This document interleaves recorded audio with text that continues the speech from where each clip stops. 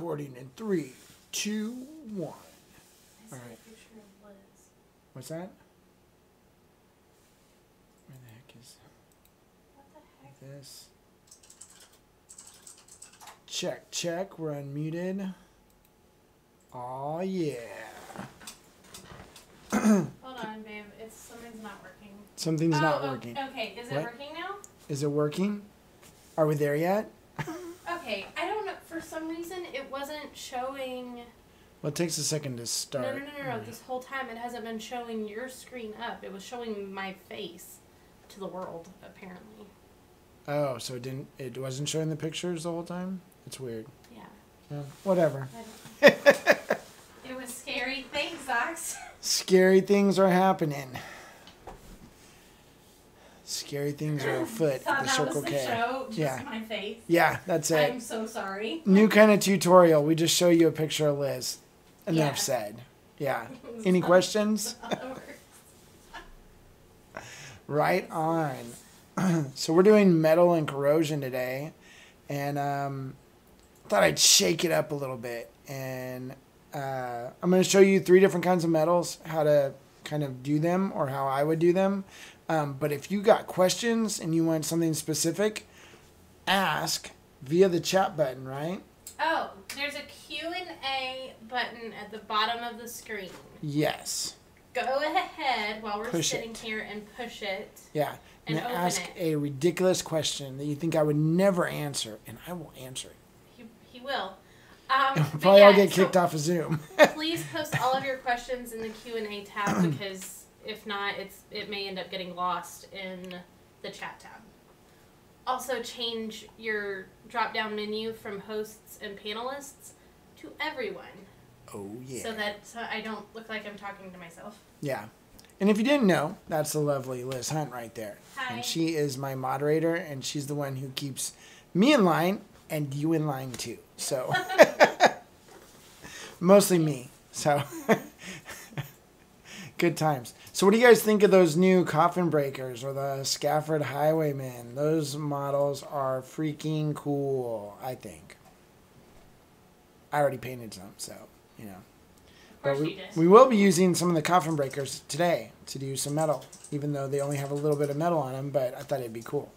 So yeah, so hopefully you were able to pick some of those up. They said they're really cool. They are really cool. Ordered them, but they're not here yet. Yeah. It was just last night, though. Yeah. Where the heck are my models? Gosh. Good times. Question to already kick us off. Question. Answer. Ask it. Jeez.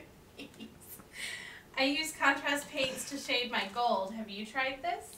No. Yeah. Actually, Liz looked at me so fast. No. I love contrast paints.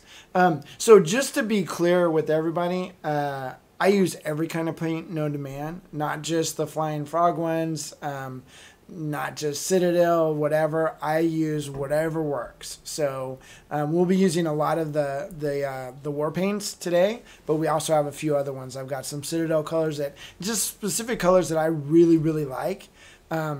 It doesn't mean that you couldn't mix your own out of all the war paints that Flying Frog has, but I just like pouring it out of the bottom. So, but contrast paints are fantastic for metallics and stuff. Sorry, I just downed a beer really fast. Maybe not the best idea. You really did? I did. Oh my God, you did. I did Modelo Especial. Anyways, I'm a little burpy. I only drank half of it, so I'm good. It was dinner time. Our pizza came a little bit later than we were expecting. We downed it. We're good. Now it's paint night, which is awesome. And I like hanging out with all the Flying Frog fans. So, yeah. So anyways, yes, I use contrast paints a lot. I really like them. I airbrush them too. I airbrush them and paint them in. I also use them for dark lining and stuff because they're so thin and they do their little contrasty thing. So maybe if you guys remind me, I'll show you a little bit of just using contrast paints on the metallics. But for now, we're going to use the inks and stuff that come in the war paint sets for Shadows of Brimstone. So anyways, what should we do first? Gold, silver, or copper? Type in the chat. Type in the chat. Go. Vote. If you say nothing, we'll just sit here. I have no problem. All right, we got 2 for copper. All right, Let's do 1 for silver. Okay. Okay, there we go. And then there's different ways you could put your paint on too. So we might cover some of that here today too, depending on how much time we have. So let's start with copper. Here's the funny thing. There's no copper in the Shadows of Brimstone set. What we do have is, and let me switch over to my paint cam here. We have bronze, and this came with the Forbidden Fortress set. But we can use bronze. I'm going to pour some onto my palette here. I'm going to show you what I had been working on earlier today. So I wanted to have, it takes forever for this stuff to dry. So this is straight bronze on the statue. And then here it is with my wash. So it looks more like copper. So let's discuss how we get from here to there. That will basically be using a dark tone ink. You can either use strong tone ink or dark tone ink. It doesn't really matter. Basically, we're going to modify this paint. Let me just go right onto my palette. We are recording this, by the way, so afterwards there will be a crystal clear copy of this rolling around on the internet somewhere that I'm sure Flying Frog will tell you about. Yeah. So I've got our wash right there, or they call it an ink. It's a wash basically. I'm going to use a little bit of this Crimson Hand Red, which is a darker red. It's sort of like a burgundy. And then I'm going to grab a little bit of black. I've used all my war paint black, so I'm grabbing a little bit of Reaper black. Doesn't matter, just black. Black is the color you want. So what I'm going to do is you've got this wash basically, right? So it's see-through, it's kind of thin, great, gets down in cracks and stuff, but it's just black. And I don't want just black. I know that copper is more of a reddish color, so I'm going to grab a little bit of this crimson. See how it changed my wash into a reddish wash? And then I'm going to grab a little bit of black. And what this will do is this gives me a little bit more opacity, so I only have to hit maybe once, maybe twice on my washes. So I'm going to grab a little bit more of my strong tone wash, put it in there just so I have a little bit more paint.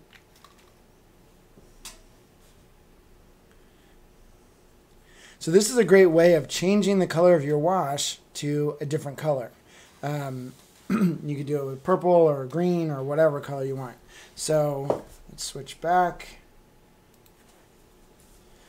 This guy.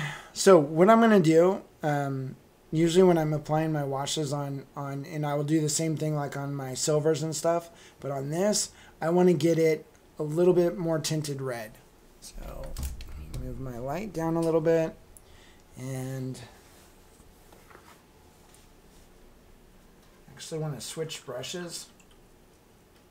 So I really like, for base coating and stuff, I really like using just a regular craft brush. Just a synthetic hobby brush, because they seem to put the paint down a little bit more evenly and stuff. So I'm going to grab a little bit smaller brush. I'm just going to put a big old glop here of this. So I'm going to start way down low by the feet and just sort of paint it on. And I'm putting it on really, really thick. Kind of work my way up these feet, maybe go right up between the legs there. The sides. Not really worrying about highlights or anything. I'm putting it on thick because what I'm going to do next, thank you, is take it off. So it's like a subtractive style of painting. So we'll put some on, and you got to work quick because it does start to dry on you. I'm going to take my brush. It's not wet, but it's damp. and I'm just gonna remove some of this paint right down the leg. So see how that removed a bunch of it that way? I do this side too. And I'm not doing so much, I don't want to do brush strokes because that will actually mess it up. I just want to lay the brush down. It's always good to clean your brush off every once in a while because you will get a bunch of this wash in your brush. Or like I'm using a puddle pad right here. It's always great if you have to go to the bathroom midstream, but it's also good for wiping your brush off. So I'm just sort of taking off some of that wash right there. Now I'm going to also apply up here. And if you guys have questions on this, ask. Don't be shy because we're here to learn how to do this stuff. If you don't understand quite how I'm wicking away the paint, I can maybe explain it a little bit better.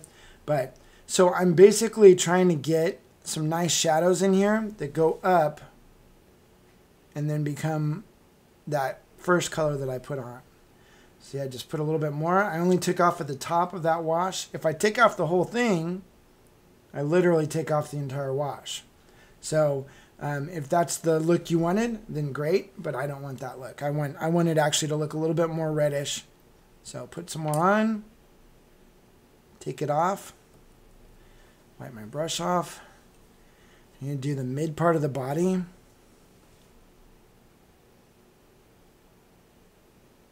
Something like that. No. So I kind of I like cleaning my brush off in my palette. You can't really see me doing it. But I leave some of the, I have a wet palette, so I leave some of the sponge showing. And I just sort of wipe my brush off there and then dap it on my paper towel. So I'm just sort of getting all the excess water off. Because if you put too much water on this, the wash just goes everywhere. And we don't want that either. So let's do these arms. You almost notice I'm kind of going between sections. So I let the bottoms of the arms be a section, the tops of the legs are a section, and then that way I don't end up, I can do a small part at a time and it doesn't start drying on me. Do this one, get up in this arm. I could technically have a much larger brush to apply this with as well, but this was the brush I had in front of me, so it works out.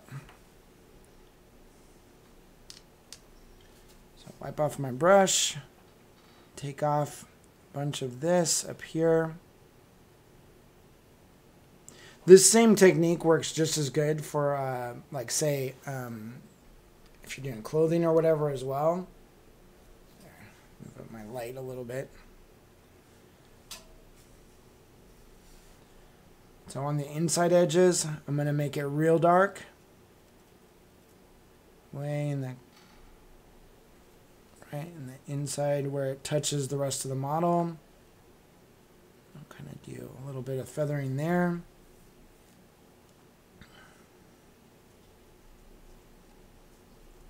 Let's do the head. This is where it looks like we just kind of obliterate the face, but we will bring it back by wiping some of this off.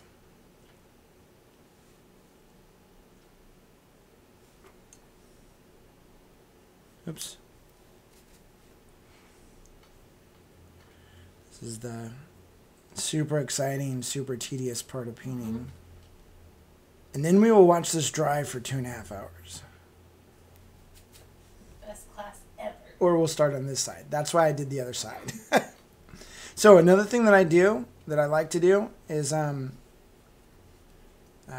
of a dark lining technique where you kind of put dark lines around all the elements. Actually, I should probably get my glasses on so I can see. So I'm going to start shoving my wash in by the fingers, the in between the fingers and knuckles and stuff, and then wipe a little bit of it off.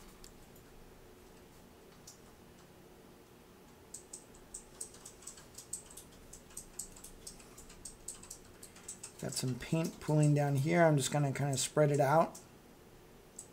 The worst thing you can do with washes is have them pool, meaning like there's big, lakes of wash on your model. because those will end up leaving watermarks and stuff, and we don't want that. So just go like this. So I'll put in, I don't have to be perfect here, but I will put in some sort of dark lining in between different elements. Like there's a nice six-pack going on here on the statue.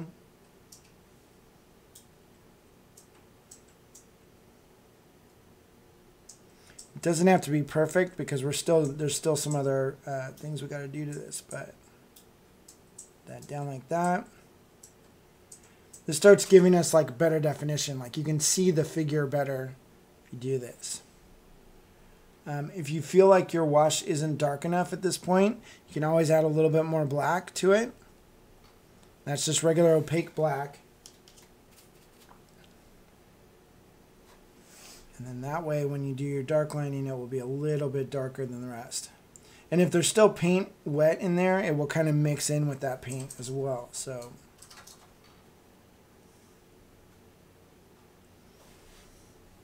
very quick, and you get a pretty darn good result right off the bat. I need to do these parts because I missed them.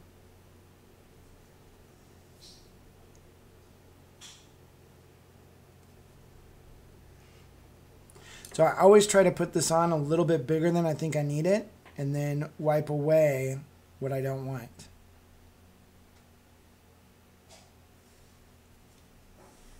Just like this.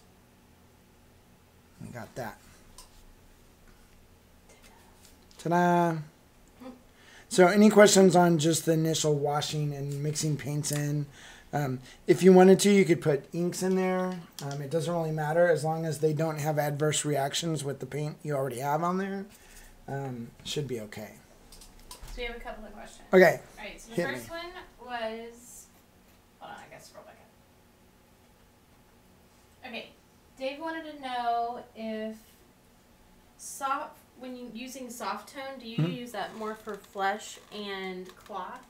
Yeah, so that would be lighter. The soft tone inks are just lighter. They're not as dark. They're a little bit more brown.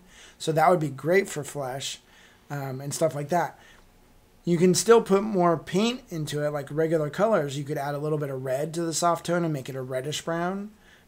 You would use very little though because it changes the color very quickly. So you just got to be careful. But yeah, soft tone paints are definitely for more delicate shadows. Perfect. And then Betty said, is it better to use a brush to pull off the extra or any other painting tool? I like the painting tool, which is my thumb. Works great. It doesn't always work on other areas though, so I really do like the brush. My buddy James Wapple uses makeup removers, the little sponges, and he just wipes it down. I would play around with different things. I mean, anything that will soak up paint would work. You just want to make sure it doesn't soak up too much paint. It'd be like a little bit too much there. All right, and then one more. Holy cow. Wow. Liz just lost it. Like every word that tried to come out of my mouth was wrong. Okay, let's try this again. One more. I got a bottle of Nuln oil. How would you use this? The same way I just did here. So Nuln oil is pretty much black. I added that little bit of burgundy red color into it, which changes the color. It works exactly the same. Like literally. In fact, a lot of times I do use Nuln oil as well. Man, I can't say that word. See? I read that and tried to use that as the start of the sentence. Yeah. So I use Nuln oil all the time, and I just add my colors to it however I want. So I've even added lighter colors, so they end up being like a light gray instead of black, wash. So you can kind of do whatever you want. Which is really nice. So let me show you real quick. I'm going to do the wash on this gold. I've already got a wash down on it that's dry. But I want to show you the wash here since these washes take a little bit of time and I might as well do them all at once. So speaking of Citadel washes, a great wash for gold would be the Seraphim Sepia. It's more of an orangish brown as opposed to the war paints soft tone wash is just brown. It's not really orangey. You could add a little bit of orange, but this one, it's like it's already a perfect color of orange, so that's why I use it. So we get that, and I'm also going to mix up a second color. So you can use multiple washes at once. They all kind of work together. I'm going to use the strong tone ink instead of the dark tone. So the strong tone, I believe, is more black. So I've got that there. That's this one. And then I'm going to grab some of Shadow's, the Darkstone Purple.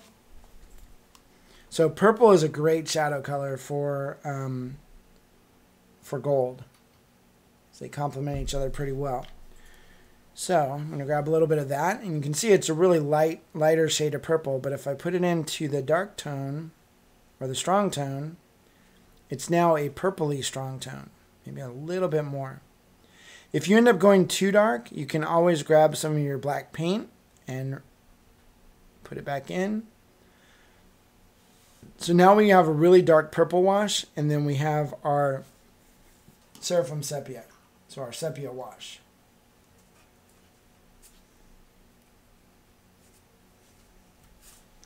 I'm pretty sure if you wanted to stick with Army Painter paints, they have a sepia wash. Pretty much everyone has a sepia wash, but okay. So I'm going to start adding these to the gold. So what this will do is it gives it kind of that orangey gold color.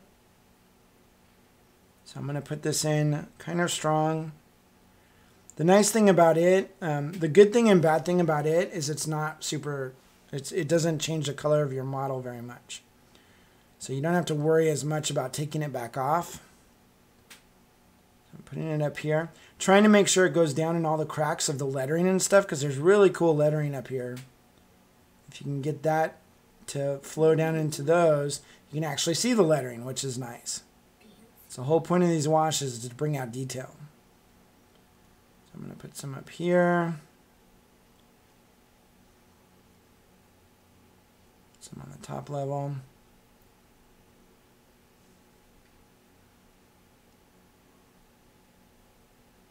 I'll go all the way around, and I'm trying to go relatively quickly because I want to put another wash on top of this one. And if this one starts drying, it's not going to work quite as well. So put some down here.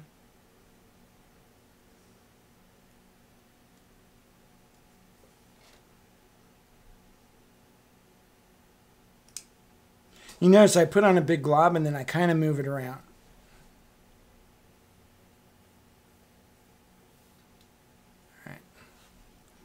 I think I got it on everything right there. Now I'm going to grab some of this really dark wash, and I'm going to put it in some of the lower areas of this gold.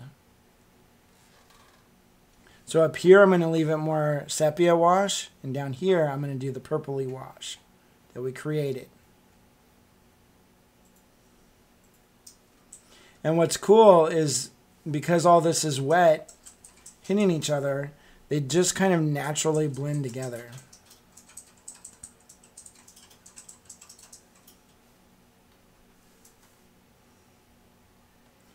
Like that, and I'm going to try to get a little bit more around like these detail pieces right here.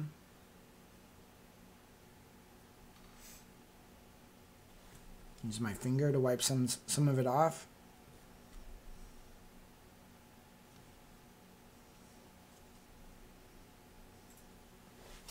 So I feel like I want it to get a little bit darker in this section right here and that section right over there. So it'll be really bright gold up here, really darker down there.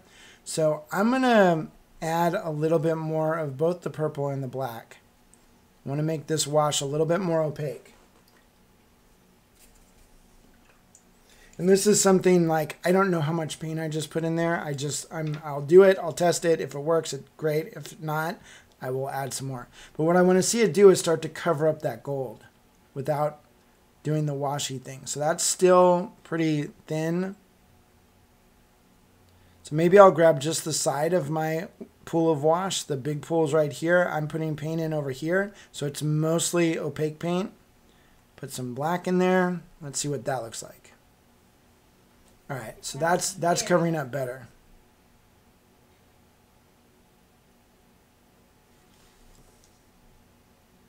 So I made that a little bit darker. I'll do it on this side. Now, another thing you could do is wait for this to dry. But we ain't got time for that, right, Liz? That's right. We gotta go now. Gotta go now. Life of a commission painter, right? Or if you just simply wouldn't get your models done. You're like, I got 2 hours to paint on a Friday night. That's all the time I have. We're gonna get this done. So see, that made it a little bit darker right in there. If I wanted to, I would let that dry, maybe put another application just to smooth it out a little bit, but I think that looks pretty good.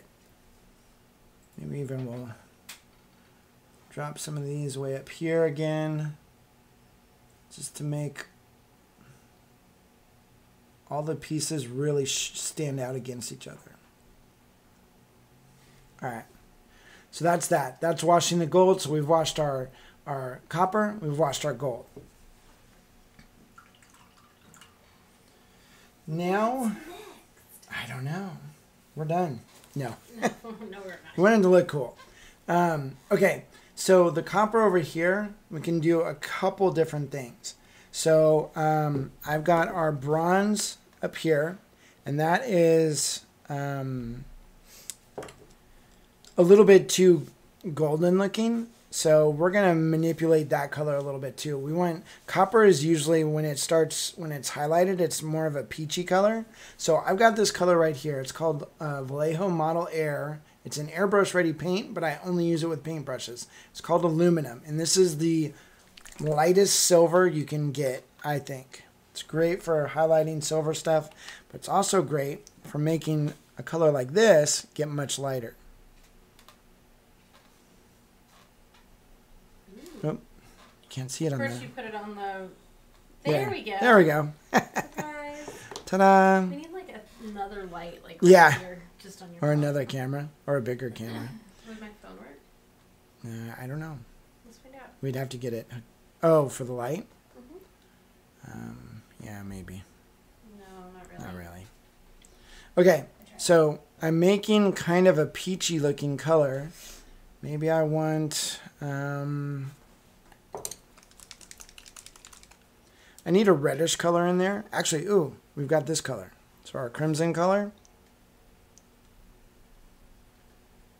So we're taking all the reds and yellows in here, making them a little bit more red and a little bit lighter. So that will be our highlight color for the copper. And there's a couple ways we can put this paint on.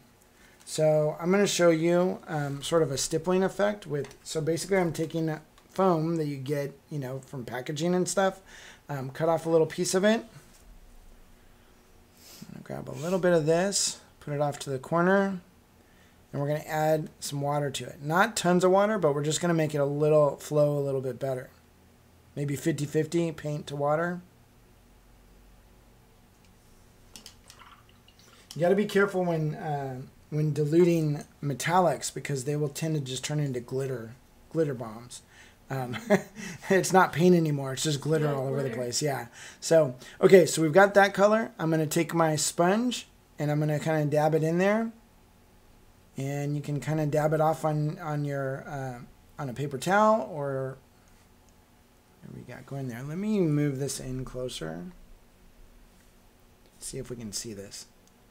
So here's the thing. It's got to show up. If you do a bunch of work and nothing happens, you didn't do anything. So just make sure that the colors are different enough so that you can actually see them. See, I put a little bit in there. It's like really speckly.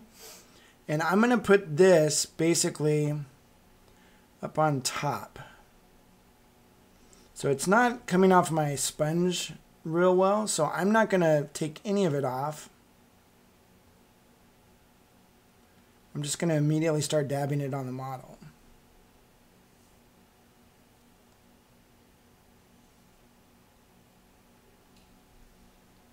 And this will start giving you sort of a beaten copper look. You can do the same thing with silver or bronze or whatever. I'm also trying to mainly put it in highlight areas. So up on the tops of the legs, maybe a little bit on the kneecaps. like right in the center of the shins. But I'm not putting it literally everywhere because I don't want it. You're off screen. I know it's hard to like keep it. I know, especially a big so model big. like this, but I also want you to be able, well, I want you to be able to see it, but then I keep going off screen. Yeah.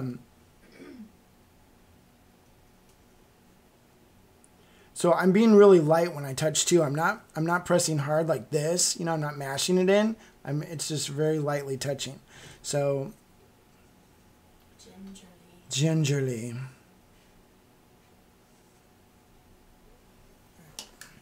That.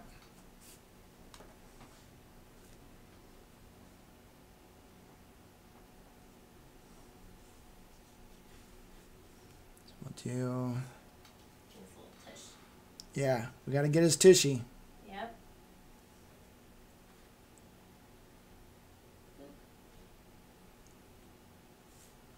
So you see that's actually creating sort of a highlight effect, and it doesn't really matter that we don't have it down in the shadows. It looks pretty cool, and it goes quickly.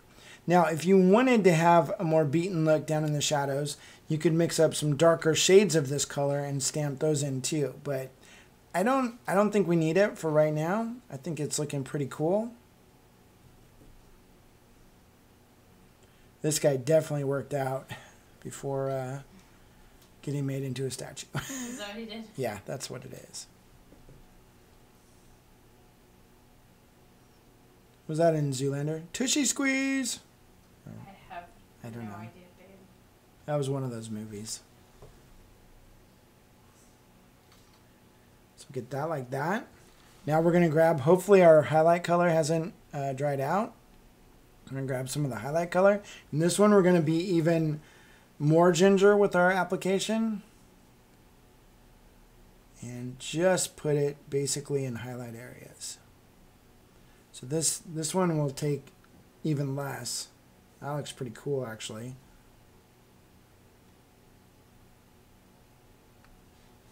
Now if you find that your color is too light, you know, you can always mix in a little bit more of that mid-tone color to it. Maybe it's looking too silver or something. The only problem with adding silver to your metallics is they eventually start looking silver. That's not exactly what we wanted. So we'll do this. I'm going to do right on the tops of the hands here, the arms, shoulders, the front of the head, maybe a little bit in his face.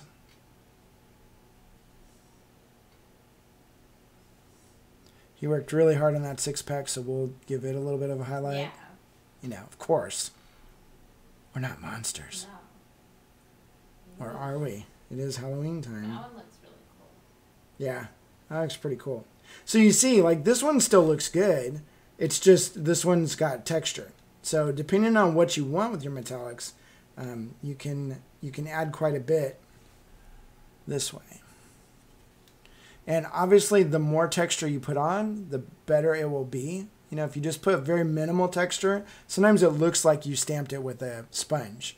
If you don't want that look, maybe thin your paints out a little bit more and do more variations of color. So I'd do, you know, I'd have like 3 shades of my mid-tone color. I'd have 3 shades of my highlight color, maybe a couple shades of a shadow color.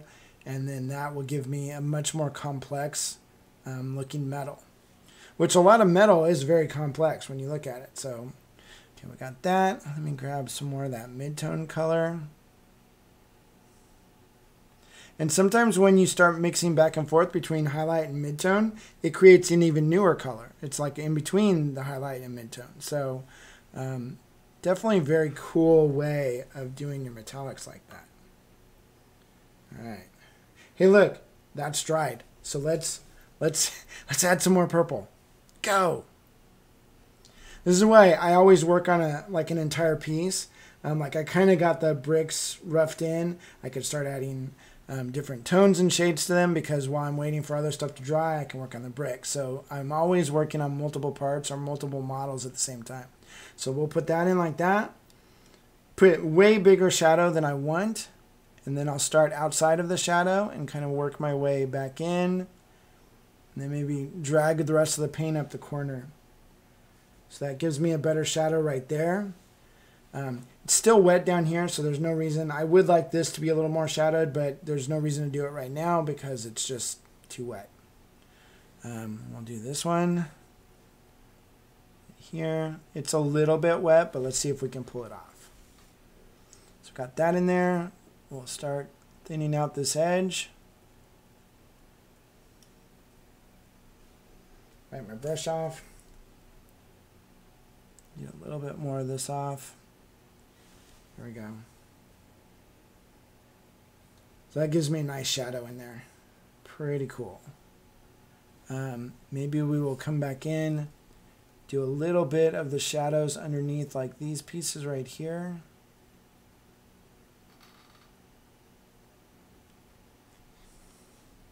So right there, I'm literally just painting it in. I'm not worrying about making a wash or cleaning it off. I'm just putting a ledge of this darker purpley wash right there. Just to give me a little bit more shadow right in that area.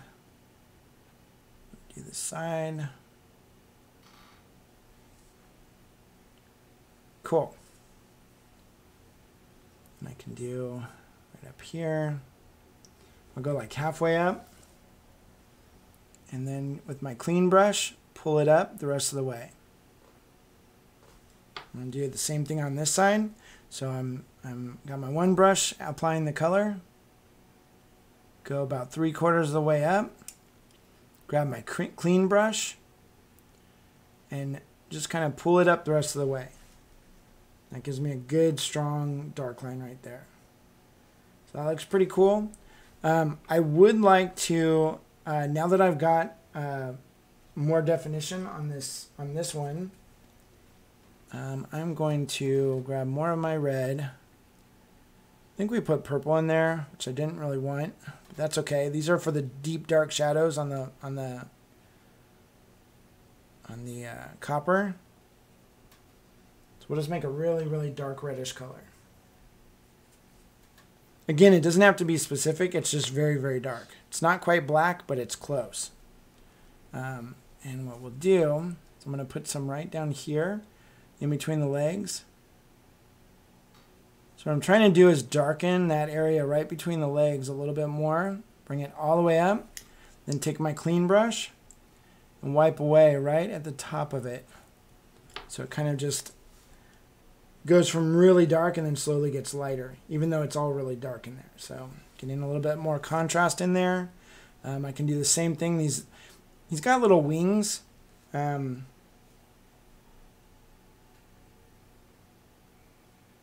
going to put a little bit more of that darkness right there.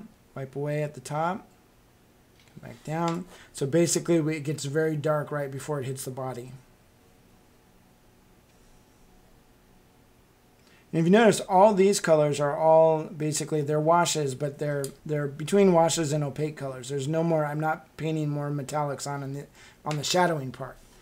On all the highlights, it's all metallics with a little bit of regular paint mixed in.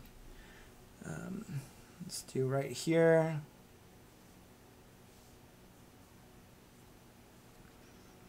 Using a nice fine pointed brush. This is a Raphael 8404 size 0. Very good point on it. And we can just kind of do some little dark lining here. Yep, so you see Liz just loves it when I dark line stuff. I do. I don't know. It's very satisfying because yeah. everything comes into focus. Like yeah. You can see it really easily. But also it's really cool to watch you, like you have such a steady hand when you do it. As opposed to like when I'm doing the base coats and it's like yeah. Yes, exactly. And do y'all have any questions? Like yet? Any answers? Am I doing it wrong? That would be really funny. That would be funny. So I'm just going to pick out a few areas right here that I'm going to do a little bit more dark line. It doesn't have to be everywhere. Obviously, we don't want to spend forever working on this. Let's go around these hands. Will be very dark. Maybe in between the fingers. A little bit there.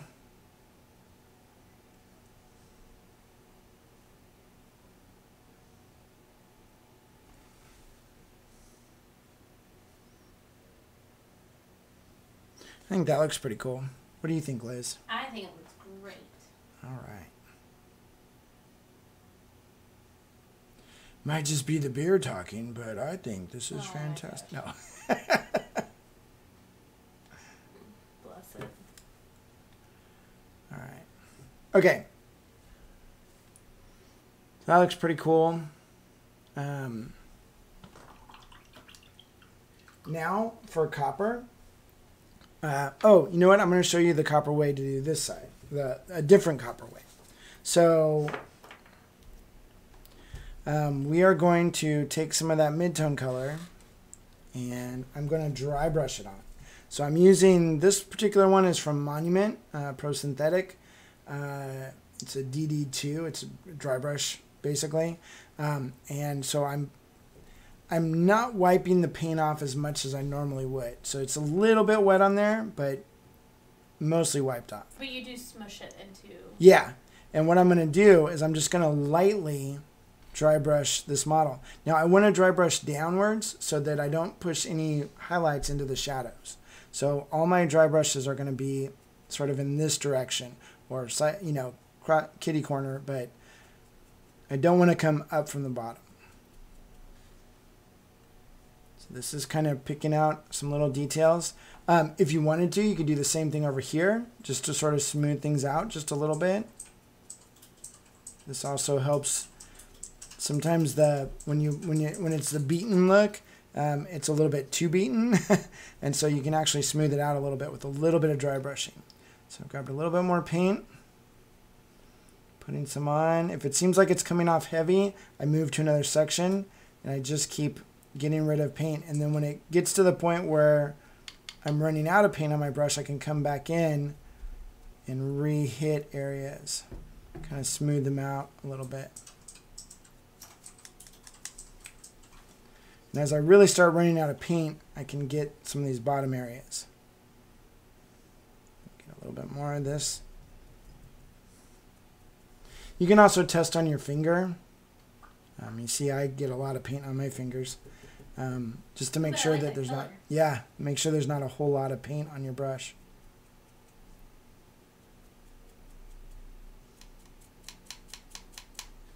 I never washed the back of this. All right, we'll just do the front.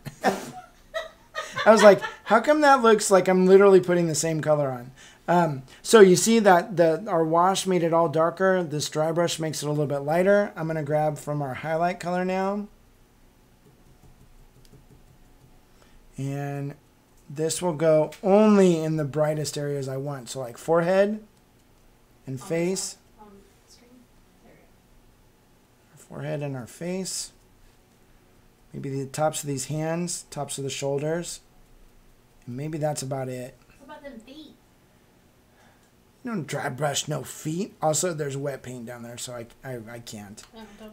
If you wanted to lightly dry brush the feet, you can. But you see that I have wash down there. And if I dry brush in there, it'll make my brush wet. And now my dry brushing is done. So don't want to do that. Once you wet your brush, the brush is finished. I will clean mine off because I have another dry brush. So we should be okay. Now, we've got that. If you wanted to go one more step with your highlights, let's grab, so I've got this color, do our silver, or our aluminum, and then maybe a little bit of this red to make it a little bit more peachy.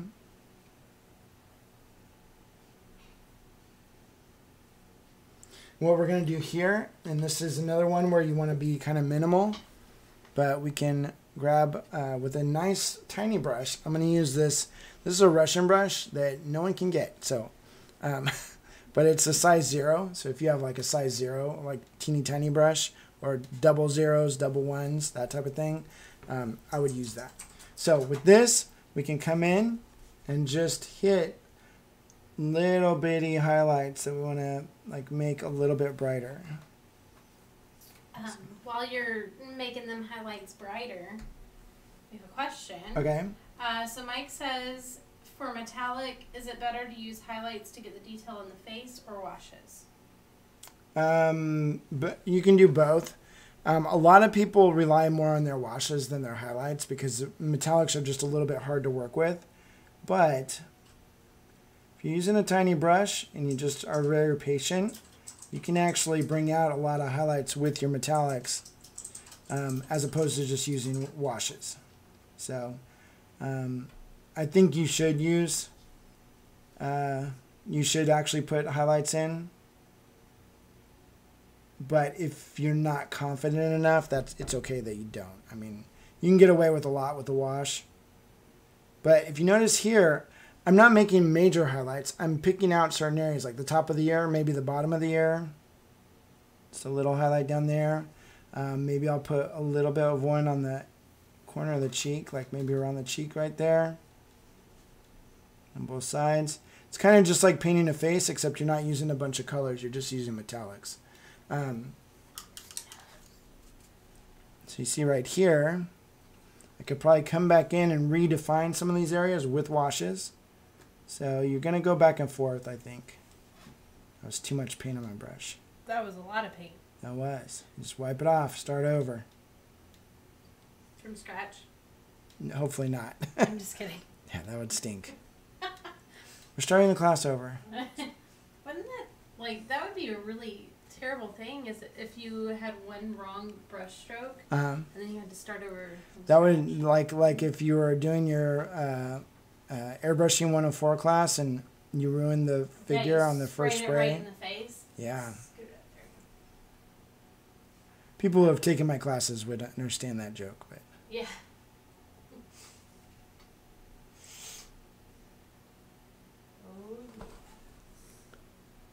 So we'll just kind of I'm grabbing just a little wash at a time. So I'm basically just painting it in, maybe around these eyes, around the nose.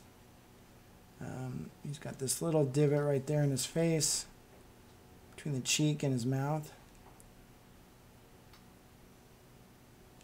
And basically you can keep doing this till you get it to where you want it. You know, if it's dark enough or bright enough or whichever way you want to go. As much detail as you want. You just got to keep at it to get it to look right. So we'll go.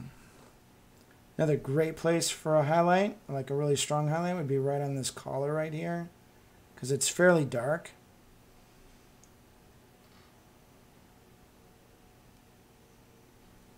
And if it doesn't seem like it's showing up, it might need to be lighter. So I'm just going to mix some more of the aluminum in there.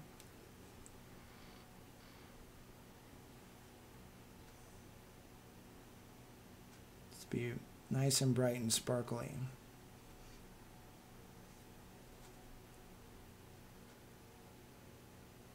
Metallics are weird too because sometimes they'll show up in photographs or they won't show up at all in photographs. So you got to be really careful with them. But if you do it right, you put enough shadows and stuff in. That's why I always do my shadows with opaque paints or washes, because it gets rid of the metallic shine, basically, or most of it. So then when you're turning the model, like in the shadows, it's just shadow. And in the highlight areas, it's like mega highlights because you got all metallic paint.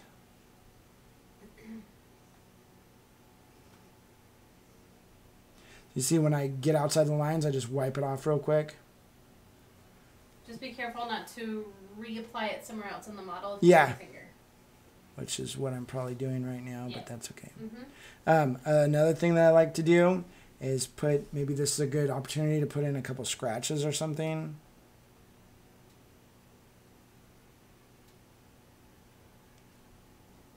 Maybe one right there. We'll put... grab a little bit of my black paint and make a little bit deeper scratch. Get a little scratch right there.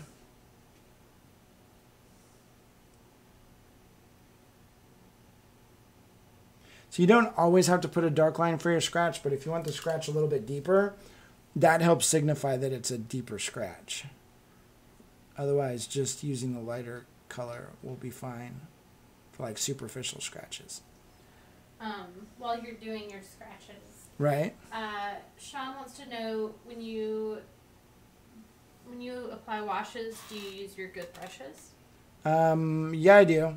It depends. Like I applied mine with, I think, my Raphael, and then I wiped it. But I'm always wiping it off with a hobby brush. Hobby brushes soak up the paint a lot better. But I mean, you could very easily, like if you're doing a long session of washes, it might be a better idea to use a hobby brush to apply it. You don't need a good, like a super good brush to apply a wash. So, you know, I usually use whatever brush is in front of me. But if I have like a big job, I'll probably use my hobby brushes because I know some of that paint will start drying in the brush. And I don't want that to happen on my good brushes.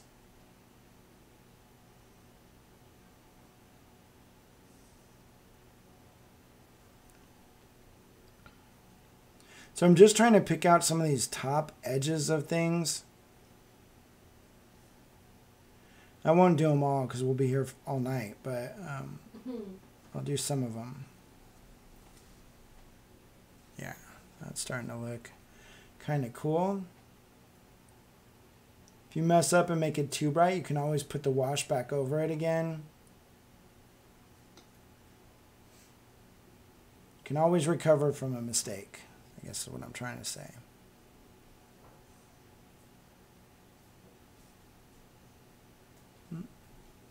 Too thick.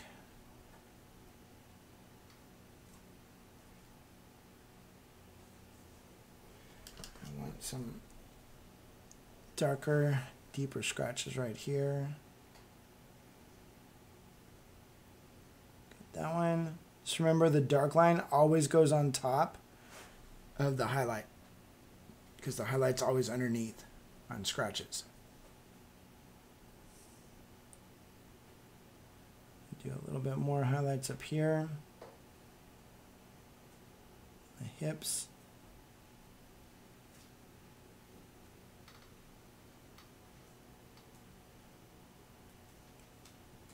Good rule of thumb is anywhere where it kind of bows out, it would be a good place for a highlight. There's obviously more places than that, but just getting started, that's, you know, when you're dry brushing, it will pick out those little lumps. So you want to do the same thing with your paintbrush if you can. Like that.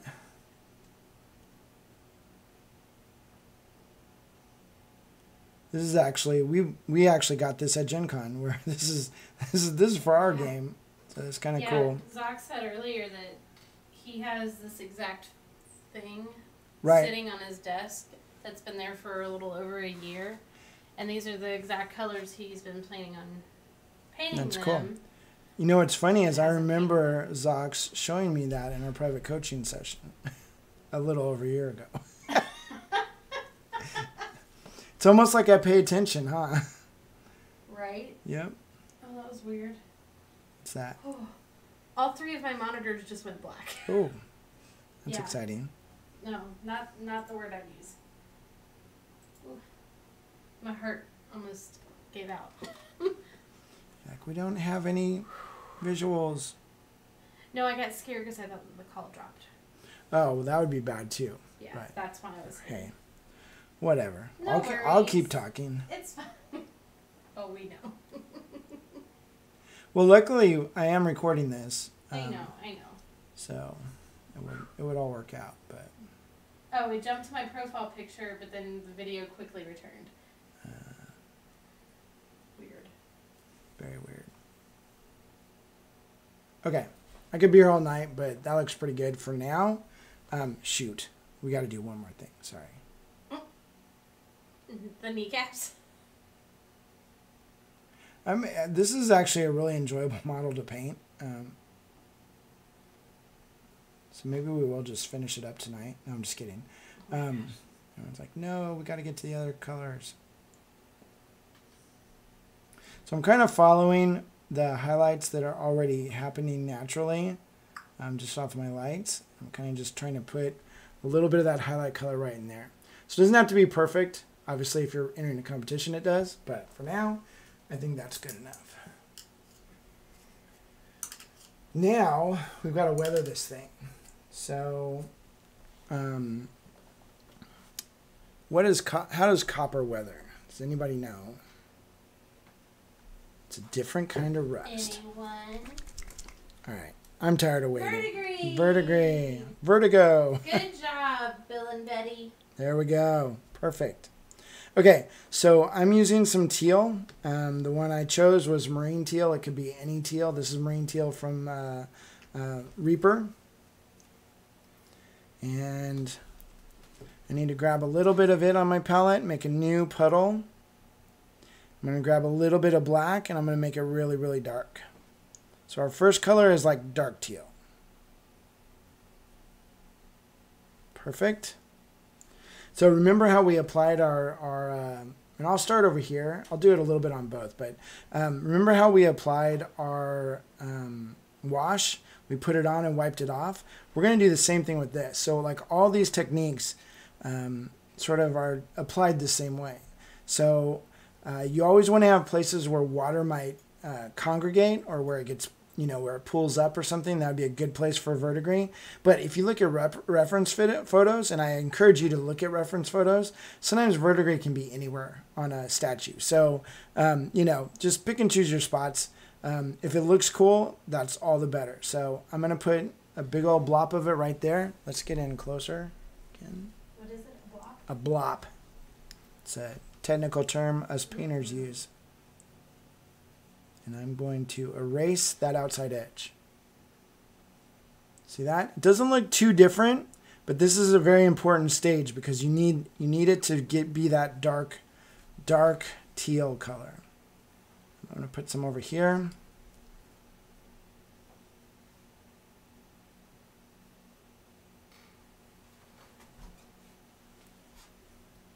Some right there.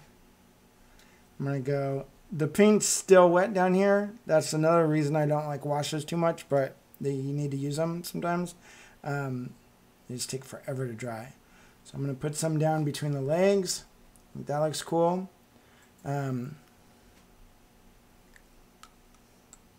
Put in this joint right there.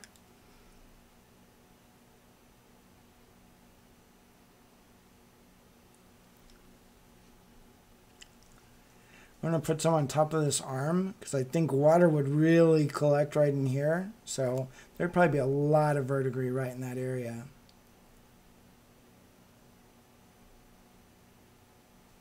Someone's going to be a verdigris expert and they're going to be like, no, that's not how it works. Right. That's the way I think it works, so good enough, right? So obviously we don't want this everywhere, because if we put verdigris everywhere, we have verdigris nowhere. So, you want to put it in a bunch of spots, but not too much. Let's do some up by this hand here. Sometimes the spots can be very small. That's okay. I love making my statues cry. So, who doesn't, right? I'm going to put some in right by the eye there, and I'm going to pull it down the face. So this is the dark part. You can't see it real well, but it's there. Put some in the back of the head here, because the back of the head's kind of uninteresting, so maybe we make a big old splotch of verdigris back here.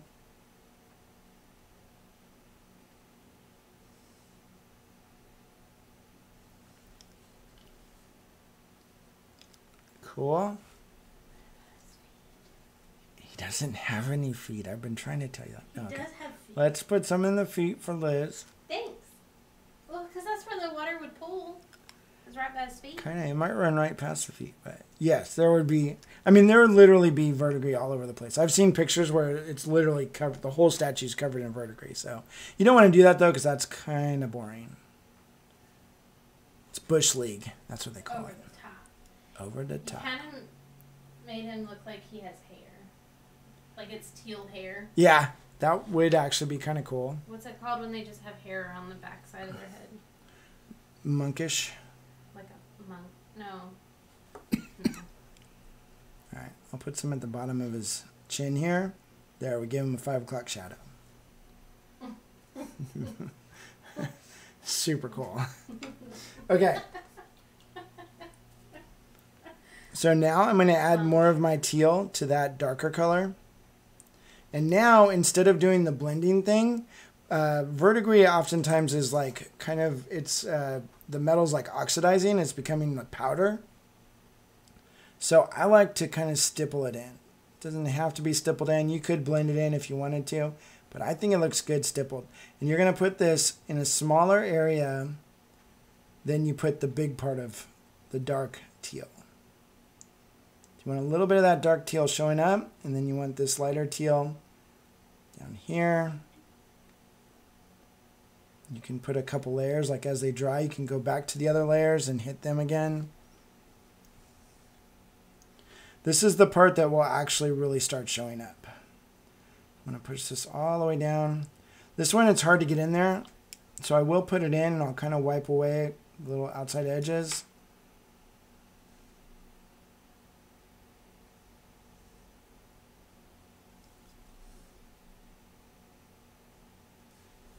So like the verdigris is kind of running out of that crack right there. We'll put a little bit up here.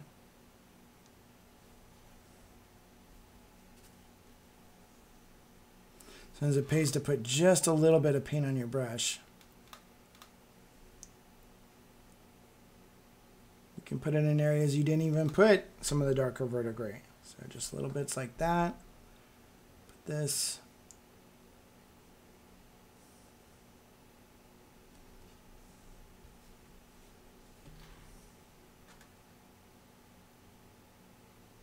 I think the hardest part about this is being random. You're going to want to, I know for myself, I have the tendency to want to make everything ordered. And, you know, there's 3 dots evenly spaced on this leg. You can't do that. It's got to be all over the place. So what I do is I try not to think about it, and I start just sort of dotting and dabbing. Got to get the wiggle hands. Yeah, you got to get some wiggle with your giggle right there. But then it starts looking very, very random. I'll put a little bit on the leg right there. I'll put some higher up here. Get a little bit more right in the crook of this arm. Now if I can get this paint to soak down in the crack and leave most of the pigment right there, it will look really, really good. It'll almost be like a dark line, but with teal. Some up here. There. Get up in his face. We want that teardrop to be really accentuated. So we'll put some right in the crack of his eye right there. Being real light with my touch. I'm going to put a big old blop right there. Take my clean brush and kind of pull it down the face. It's not really working very well, so I'm just going to try to paint it in.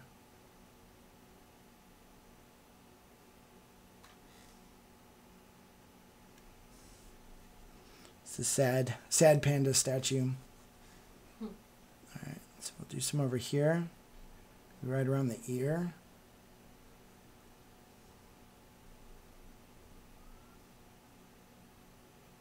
I should have made this like a 6-hour class and just painted the whole thing. 'Cause now I want to paint the whole thing. I know you want to, but we can't paint the whole thing. You don't understand. We can't paint the whole thing in this class. I just want to do verdigris, okay? All right.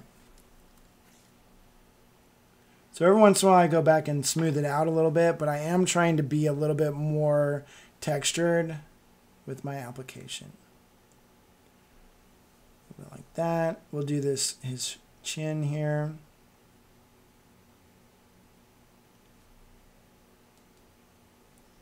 That, maybe we'll put a little bit up here.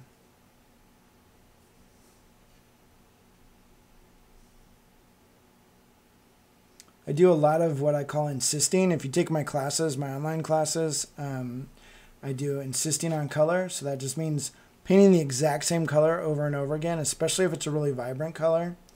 Because what that will do is it starts building up the opacity of that color, and it really shows up like down there. So you see, each time it dries a little bit duller. So I'm trying to come back in and put another layer on, and this will also add to the randomness because I'm still stippling it in, but I'm not putting it directly over what I did before. So it's just kind of very, very random. that. A little bit more on the chin here. A little bit more right up here. So this was our second color application. We did the dark teal, and now we're doing pretty much straight up teal.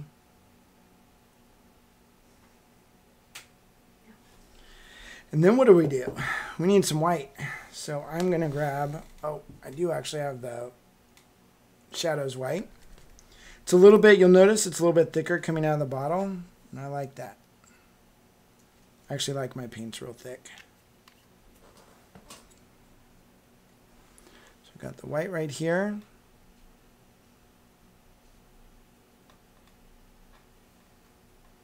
We'll thin out our color to kind of almost a mint green or mint blue.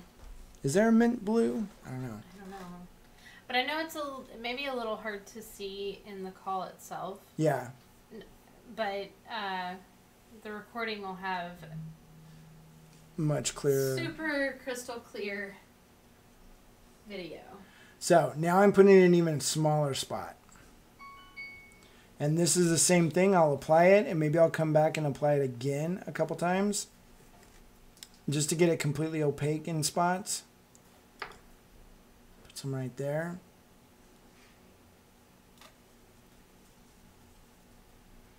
Put some up here.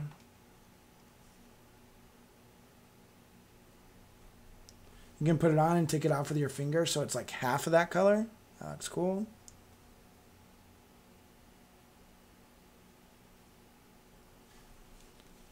Do some right here, maybe some more right there. I'm going to wipe this off, kind of blend it a little bit. Sean said that mint blue is now a thing. Yeah. It's now a color. Believe. Trust. What movie did that come from? Those two sayings. Believe and trust. Are you asking them or are you asking me? I know where. You know where it came from. Inquiring minds want to know. Get Reaper to make the mint blue. Yeah. Lovejoy's mint blue. So here's one thing you can do too, like on this head. I'm applying the color, dabbing it off with my finger, and then apply it again. And I just keep dabbing it off. It's like 1-2, buckle my shoe, right? Or the definition of insanity. Well, no, because Put it on, take it off. Put it on, take it off. Stop making fun of me! I'm just kidding. No, it actually does build up over time. It's just, it kind of makes it so it doesn't look like you painted it. It just looks like it's there. And that's real pretty. He's crying. Jumped into the pool with his cell phone. Now he doesn't have a cell phone.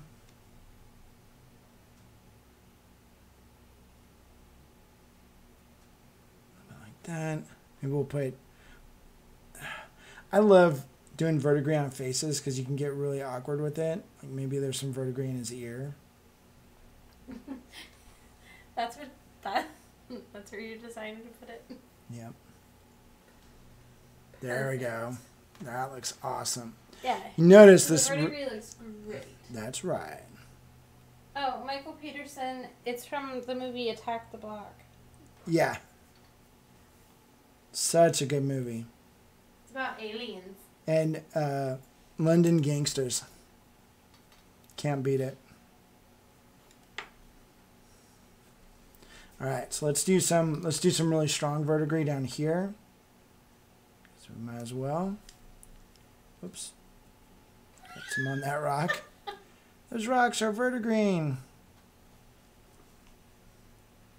That looks cool. So you also notice the really bright colors look great way down where the paint's darker. So you can keep that in mind too. Sometimes you can strategically put some really bright areas in the darkness and it looks really good.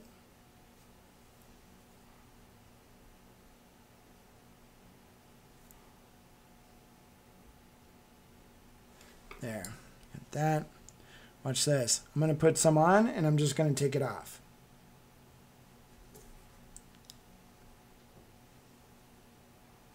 Betty said it deposited on the rocks from falling off the statue. There we go.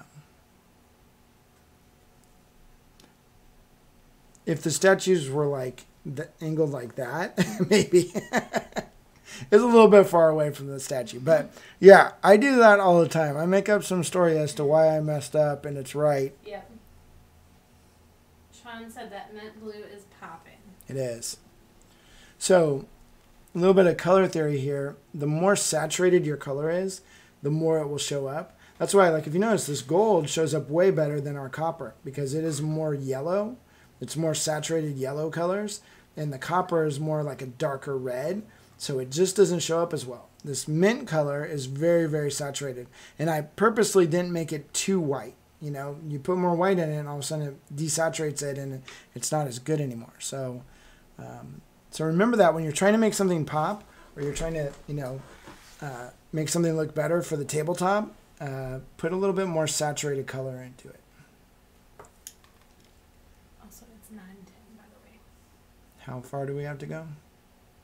Oh, I have no idea. I don't think there was actually a time limit. Oh, good. We're going to go all night long. I don't care. I know you care. I do. We actually have airbrushing classes tomorrow, so we have to prep for that tonight too. So can't go all night, but we can go almost all night. Almost all night. Zach said I'll put some coffee on. Yeah. As long as we are awake tomorrow. Yes, Betty, that's exactly right.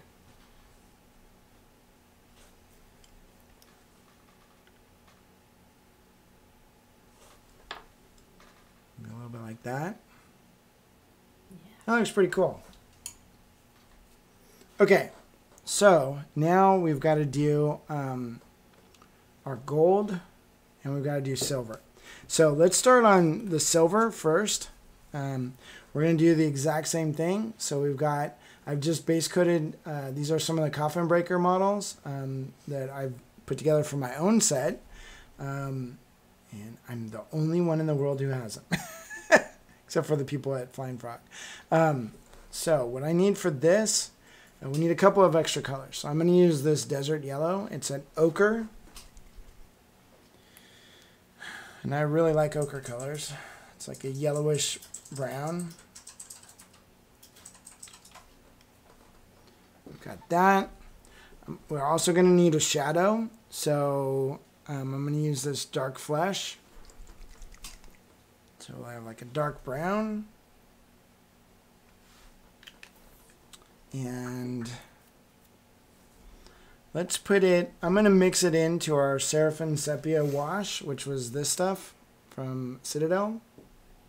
You could also do it in the soft tone ink. I just don't have my soft tone ink anymore. I don't know where it went.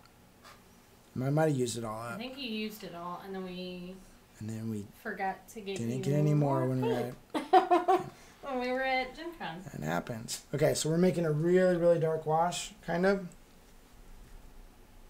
And again, I'm going to start putting... So, on this shovel, it's angled backwards, so I think it would look better with the shadow at the top. So right up here, right under the lip of it. Oh, I just threw my brush. Did you get it? Yeah. Okay. So I'm going to put it right there. Wipe it off. It's a little bit too much wash. So let's grab some of that wash and put it over here so I can make a thicker version. So we'll do that. Grab some of my brown.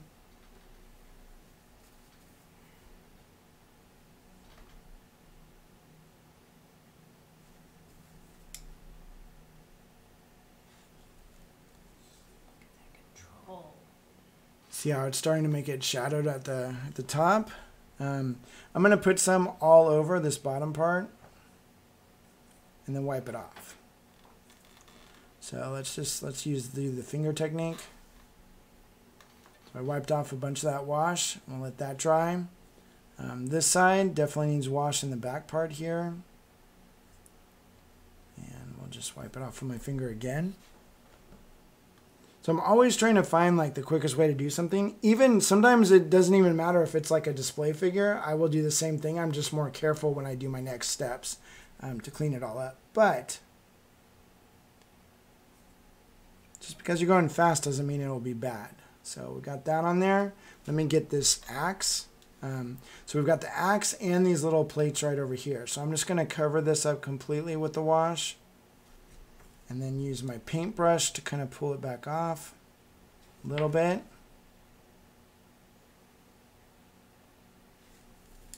Like that, pull it back off. Maybe even do a little bit around it. So right on the wood planks. Again, wipe away the outside edge.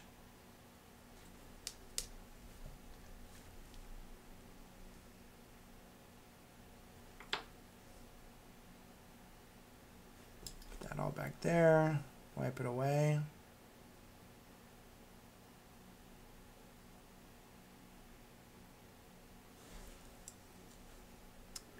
And we'll do this axe. I think it would look cool if it was shadowed up by where the axe meets the handle. So we'll do this. Wipe that away, wipe this away a little bit.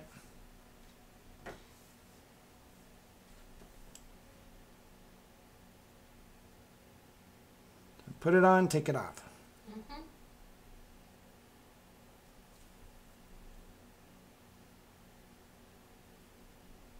Wipe off that. I don't know why I sometimes whisper when I'm painting. And you just put it on like this.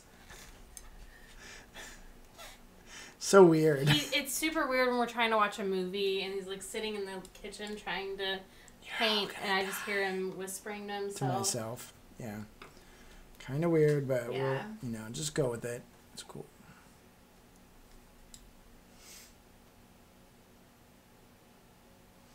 My imaginary friend. All right, so we've kind of made a couple shadows in there. I think that looks cool. Part of this is like when you're painting, you might be like, how did you know to put shadows right there or whatever? It was an educated guess over years of failure. So, it's just one of those things where you kind of gotta do it a few times and you get better at where your placement is, Every single model is different. I might highlight the next axe completely differently because it's angled different. So, it kind of is one of those things that you just got to practice and get better at. That's where the art comes in, your color placement. We will be talking about light and stuff and colors on Sunday, so definitely be back for that. But yeah, some of this is just educated guesses, good educated guesses. And sometimes I guess wrong, but all right, so that's like that. Let's do a little bit more up here. I want a little bit of shadow all the way around those brackets there on the wood.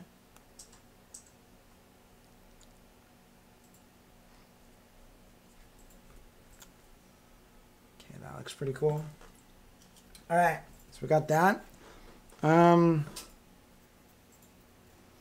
can do one of two things. You can either highlight first and do rust, or rust first and do highlight. So I think we're going to start with the rust because sometimes you don't want the rust covering up your final highlights.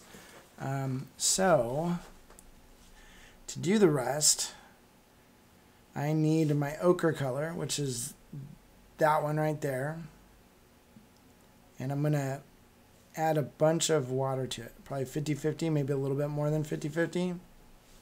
Man, I got black in that paint already. All right, let's try this again. Put it over here. So this pile right there, I'm going to add a little bit of water, thin it out. And this part is basically, this starts the aging process of the silver. If I put that on like this, maybe I thin that too much. Every color will thin differently, so you just got to make sure that you test it, see if it works, and then just continue on. Put this on. I'm going to kind of put this all over the place, even wiping it off sometimes.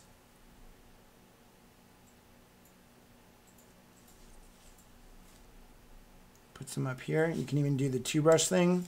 Put it on, take it off. Other colors that work really good are like Vallejo has Japanese uniform is a good one. There's English uniform, and then also Citadel has Baylor Brown, which is a good ochre as well. So if you got any of those colors, those are really good colors for this. So basically what we've done here is we're creating the tarnishing that happens on metal. It starts turning a little bit yellowish, and then it goes all rusty on us. So we got that. This is my favorite rust color of all time, Mournfang Brown from Citadel. So grab that. So it's a very orangey brown. And what I'm going to do, again, I'm doing the same exact thing. I'm going to have my wiper offer brush. I'm going to put a little blob down here, or a big blob, and then I'm going to wipe it away, but leaving just a little bit of it showing. That looks really cool. The back edge of this shovel would be more rusted than the front edge, because back there doesn't get scraped off. When they're shoveling dirt and stuff, this side actually gets cleaned. So sometimes think about those things when you're doing rust and stuff.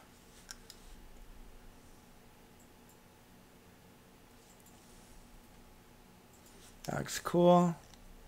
There might be a little bit. I mean, these can be really old shovels. So maybe having a little bit in the middle of the blade is okay too. It's a little bit rusty like that. Go down to the bottom part. The handle. Put a bunch on. Take it off. Sometimes it puts paint back on your brush, so you can put that in other spots.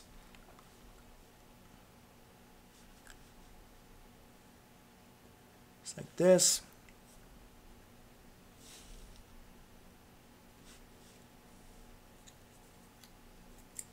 Oops.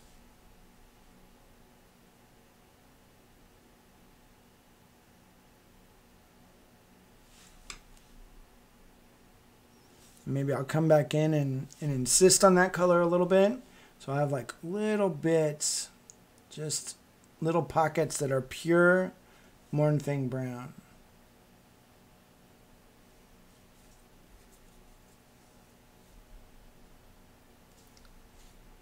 The brush is kind of splaying out there.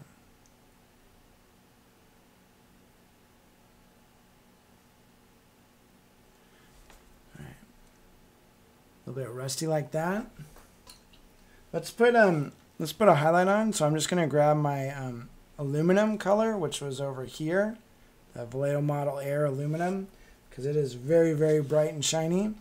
And with this, instead of putting a line across the whole top of the shovel, I'm going to kind of dot it in, so it looks very, like, not smooth. Like that. There's a couple scratches in the shovel itself, so let's see if I can hit those.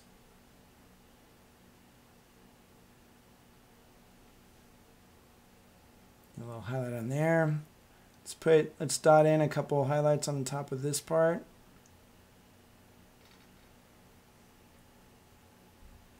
And down here.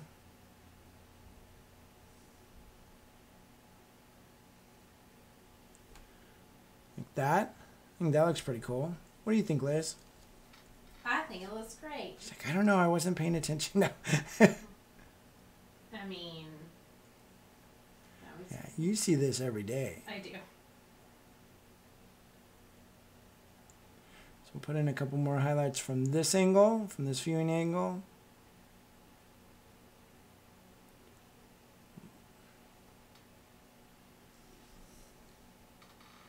That. And then sometimes with the older the rust gets, the darker it gets, and it actually can get a little purpley. So I'm going to grab some of that purple wash. Remember we made it for the gold?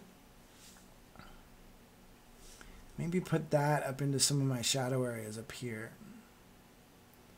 I don't want it to look purple, I just want it to be tinted purple. I think that looks cool.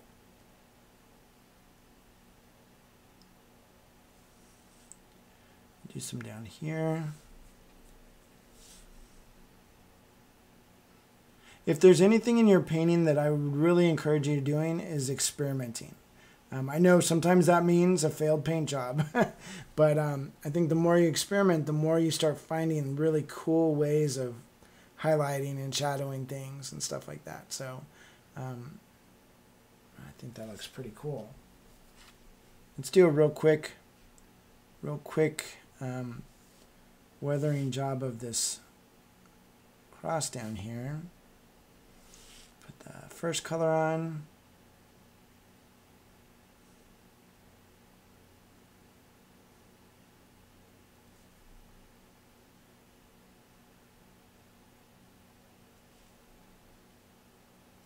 A bit like that.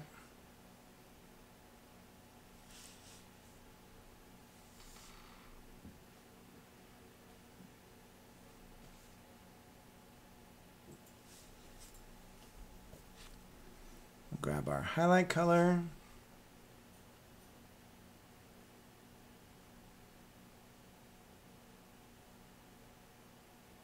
Try to hit my brush stroke really, really light. So just barely get the edge there. That looks pretty cool. All right. Nice and shiny. Yep. Okay, so we've got, we did rust. Oh, you know what? Sometimes on rust, really new rust would be much more orange. So I'm going to put a little bit of orange on my palette. Maybe we'll mix that in with some of this Mornfing brown to make what color orange was that? It was from the Shadows of Brimstone, the molten orange. And this, again, we're going to kind of dot it in. So we're just going to put it in real small areas at the back of this blade.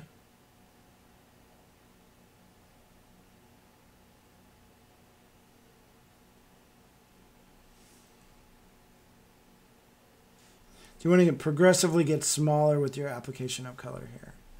A little bit right here. You can just make little bitty dots. That works well.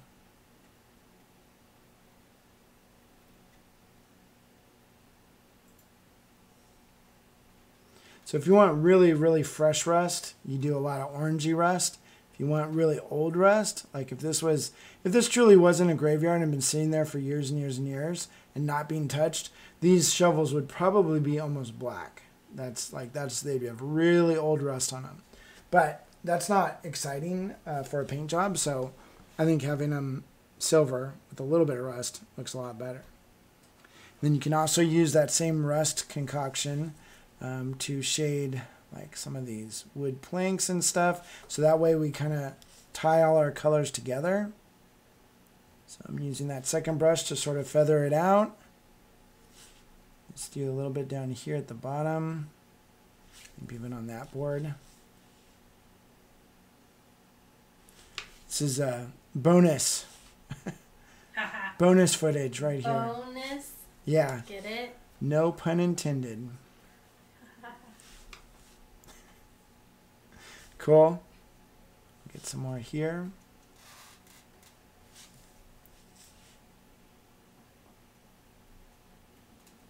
Right there. Wipe it across. Boom, boom, boom. That's coming together.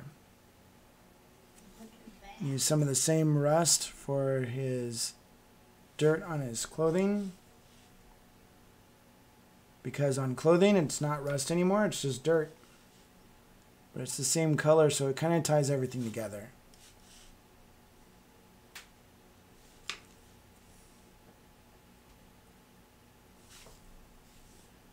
A little bit right there. Perfect.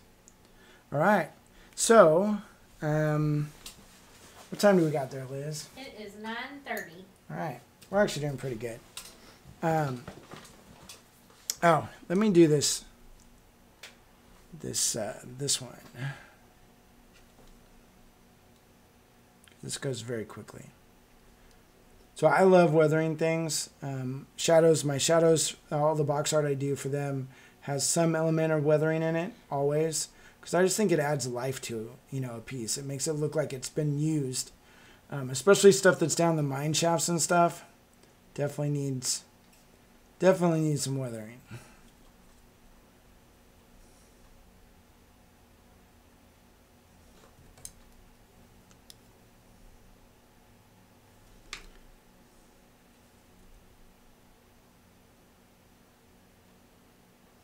Go like that.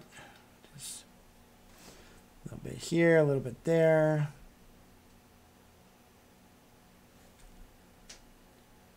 Put some really orangey tones under here.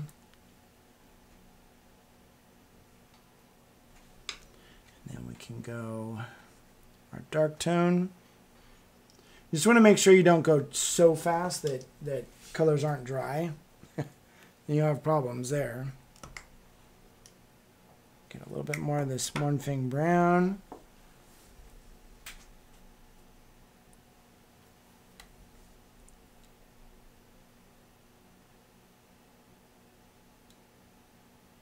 See, if I'm careful and I only touch the outside edge of that puddle of paint, the inside stays opaque, the outside edge gets blurred.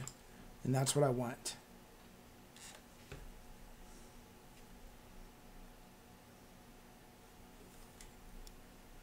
Do this one.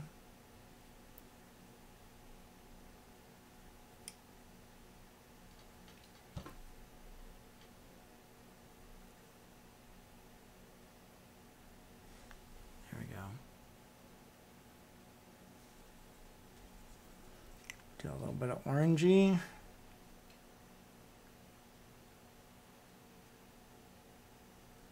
There we go.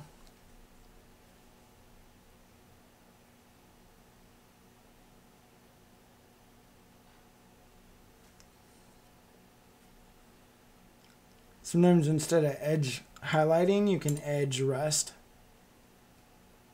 light.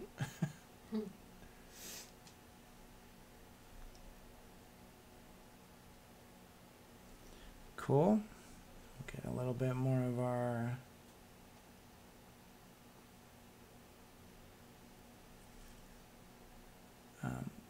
aluminum color.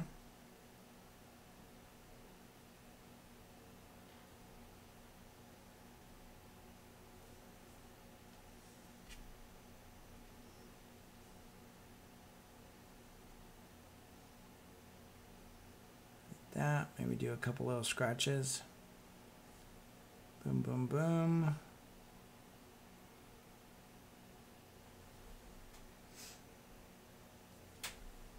Sweet. I think that's pretty good for the gaming table. Perfect. Nice. Okay, so now we're going to work on that gold. The gold doesn't rust, so sorry to say, we're completely done. No, I'm just kidding. So if you notice too, I'm on purpose, you can see where some of the gold doesn't, it's a little bit streaky. It's not perfect. Got it on back here. It's a little bit blotchy in areas. Even when I did my washes, it's a little bit blotchy. And I kind of want that because when you have older metal, it's not perfect. So having a little bit of my base coat show through, one, it saves me from having to put 8 coats of gold on this to try to get it opaque. But also it just makes it look more real in the end. So I'm going to grab... So I did the wash on this one. This one just had, I used strong tone wash and purple in it. The front one was the Griffin Sepia with a little bit, and then some purple with strong tone to get the darker colors. So it's a little bit different. Grab. So the key here is you don't want any, when my bottles get clogged, I just open them up like this. So much easier. All right. So you don't want any water to get in your paint. So it's on my wet palette here, but I'm using like parchment paper, so no water comes through. So should be okay. Now I'm going to use this big Morphe brush. See, I put it right in the center there. And we'll just dry brush. It's again kind of on the upper edges of things. I didn't paint this thing because I knew that I'd be hitting it with dry brush. So sometimes you got to do things in a particular order. If you know you're going to have to dry brush an area, don't paint the areas around it because it's going to get dry brushing all over it. What was that? I don't know.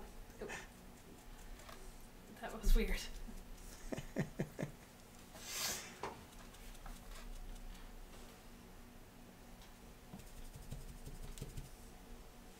So I'm reloading my brush and then taking some of the paint out.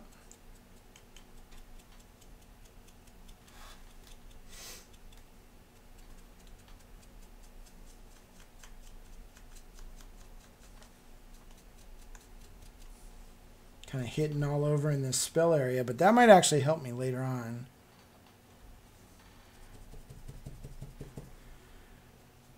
Because I can paint over it and I'll actually have that gold kind of showing through. I like that.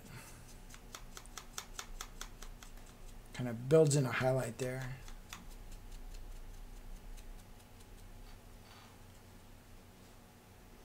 So you can see as I turn it, some angles it just reflects completely, but as I turn it, you can kind of see where the gold is starting to highlight the raised areas or the edges.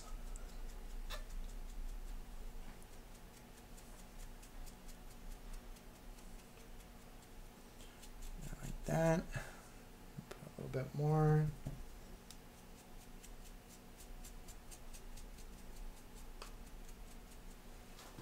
Now we're going to add a little bit more. We're going to add some silver to that gold. So let's put some more gold on my palette.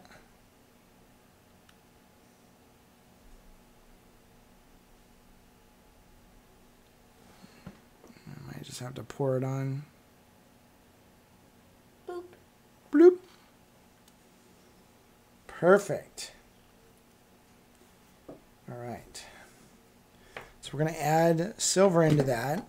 As you drop the So I paint drop my on paint the floor. to kind of make a highlight. Now, the only problem with this is it starts becoming silver. So what we can do is I can add a little bit of yellow to it. So cinder yellow. You can always add opaque colors to your metallics. I think that will work. Clean out that brush. Grab my dry brush again. And if y'all have any questions, feel free to put them in the Q&A box. Yeah, definitely at the ask. bottom of the screen. Everybody's so quiet tonight. I know. It's Friday night. Everyone's like partying. Half asleep. Oh, Yeah, or that. too. Or feverishly painting away. Yeah. Getting their contest entries ready. Hopefully, we get to judge those. Yeah, we do. It's gonna be fun. You guys better enter something. Yeah.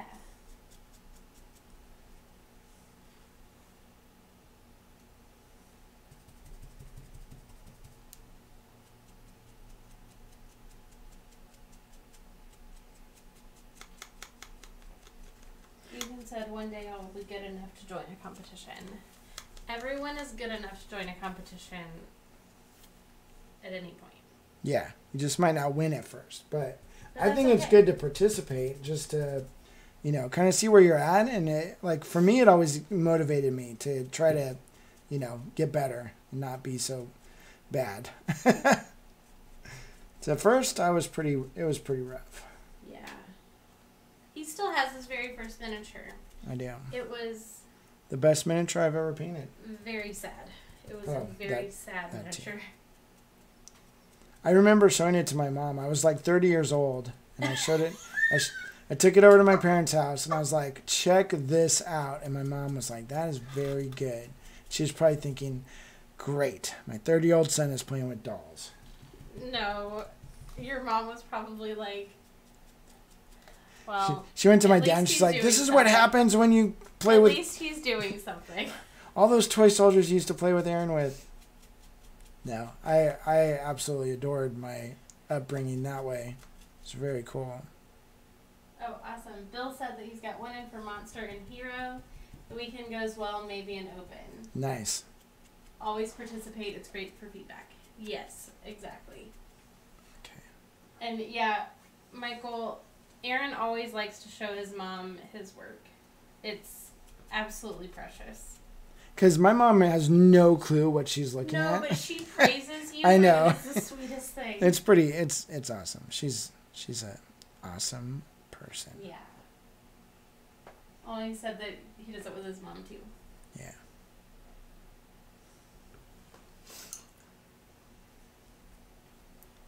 All right. So once I get the dry brushing on, I can come back in and maybe with a little bit even lighter color, do some final little edge highlights. If it shows up. I was going to say that did not show up at all. It made it look wet. Yeah.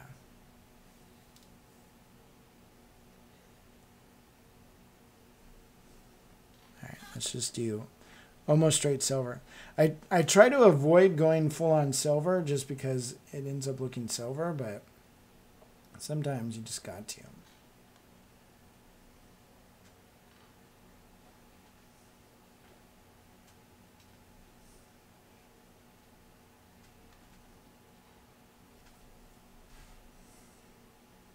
See, as I turn it in the light, you can start catching those areas where I made it lighter, brighter highlight.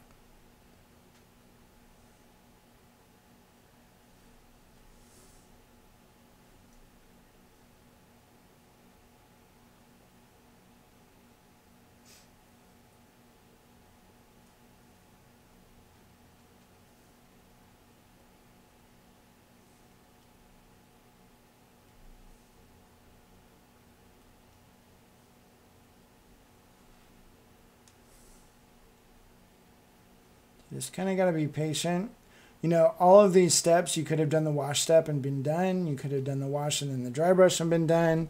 Or you just keep going with continual steps and, you know, just make it. It all depends on how much time you want to put in.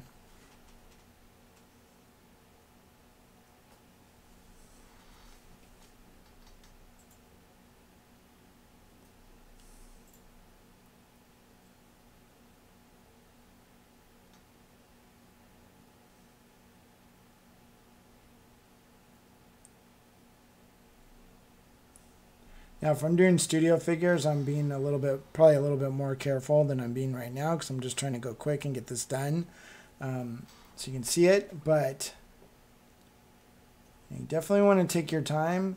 But, you know, speed is a thing too. And if you're like super, super slow at painting your miniatures, you're never going to get them done. I mean, Shadows has so many figures. You really got to buckle down, find some ways to go a little bit faster with things. I think this is actually looking pretty cool, though. Actually, this looks awesome, just dry brushed gold. Mm-hmm. Who knew? Did you know this? You didn't know? I didn't know. Michael asked, what first got you into miniature painting? I lost a bet. That's not true. I'm just kidding.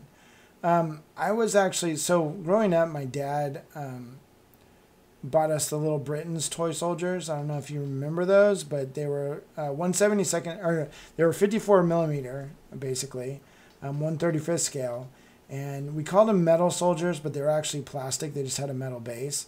And he bought a bunch of Civil War soldiers one year for Christmas.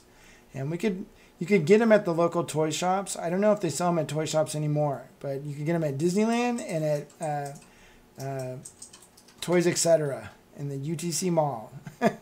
And so I started by playing with those, and he made like a diorama battlefield that we'd war game on. And we didn't know that there was actual war games. It was just, that's what we did. So we made a game out of a deck of playing cards. It was super slow, but it was super fun. And so that's kind of where I started. And he'd have me make, model tanks and helicopters and B-52 bombers and all that stuff. And then I discovered girls and skateboards, and that all disappeared for 15 years. And one day I was at the mall, and I went into a game store, and I didn't even know there was game stores, you know.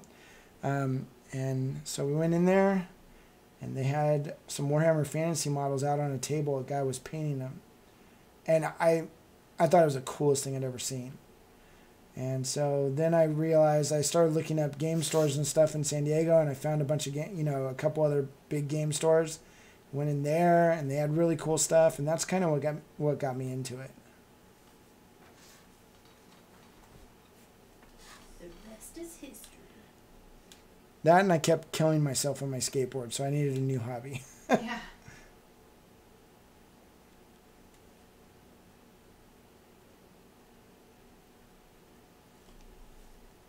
But yeah, I didn't even know that there was wargaming or, D&D figures or anything. I was just completely oblivious to it.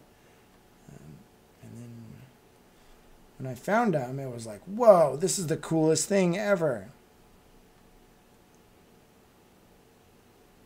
So I kind of pick out some of these little cracks and crevices that are sculpted in here.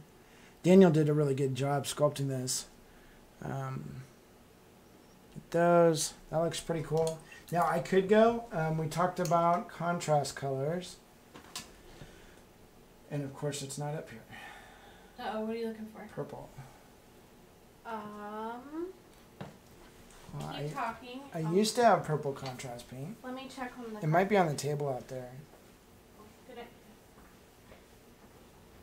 That's going to be such a bummer if I don't have it.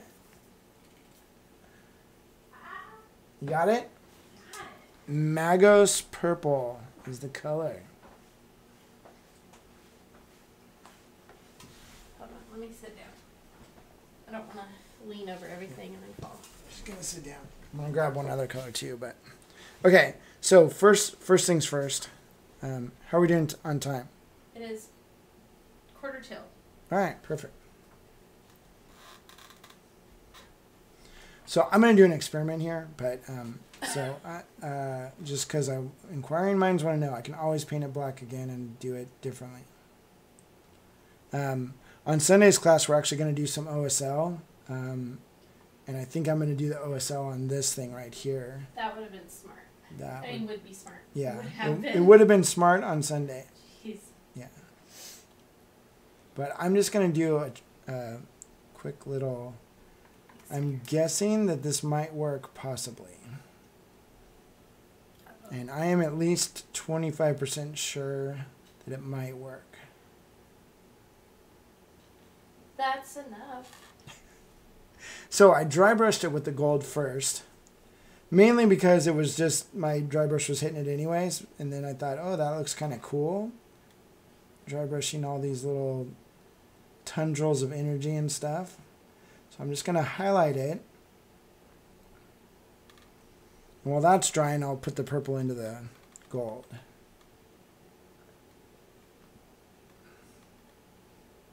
So we'll do a couple little streaks coming out.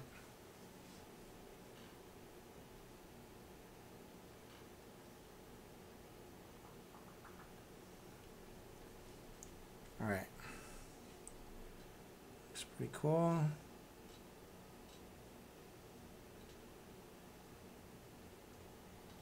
Let me guess. Are you going to take It's a giant turkey. the purple contrast paint and paint over it? No. Gosh. That's the dumbest idea ever. No, I'm just kidding. I thought about it. I actually think the purple's too dark. Oh, is it? I did. That was my first thought, so I grabbed a different color. And I don't even know if that color will work. Probably actually work better with an ink with the airbrush, but you know what? We're just going to try this here now. Yeah. I'm switching brushes to you. That is an awful brush. Which one? My Raphael. Oh. It's burned up. It's not. That actually was my Raphael brush. Yeah. That I've had for probably 5 years. So. Sweet. If probably should throw it away. Boom. Okay, so we got that. All right, let's do the purple Magos. So this is a contrast paint. For those of you not familiar with contrast paints, technically you're supposed to just base coat a mini, and it will make shadows and highlights. It works sometimes. The rest of the time it doesn't. But I think it works great for stuff like this. So let's grab some of this. Put it down here into the shadow areas. Down here. It does tend to dry slower. If you just touch the outside edge, it feathers. Like literally all you need to do is touch the outside edge. This one I'm going to push this back a little bit. Do some right there. That's definitely more purpley. I like that. Be careful. You're really close to knocking over the... Yeah, the contrast paint. That would suck. Yeah. You like knocked it with your finger. I'm pretty good at knocking over paints. Washes, paints. Oh, yeah. Fully aware. So the neat thing about contrast paints as opposed to washes is the pigment is a little bit stronger, I think. And so it covers a little bit better. So the purple will be more purple.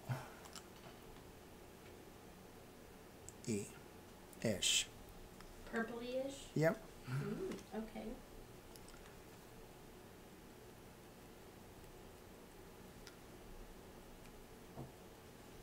That right there. Let's just do a little bit so you can see it even better, like up in here.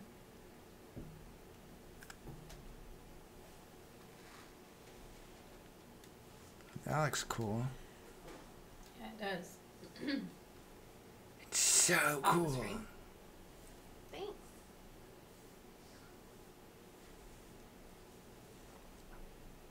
Yeah.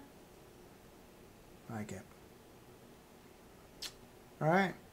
It looks cool. It is a little weird, but it does look cool. You're weird. Thanks. Buddy, I don't think he has that pink contrast color. I do not have the pink contrast color, but it's on my list. That is a really pretty color. It's on my list of colors to get. Yeah. I like every time I go to the game store, which is not often, but whenever I go grab like one or two new bottles of contrast.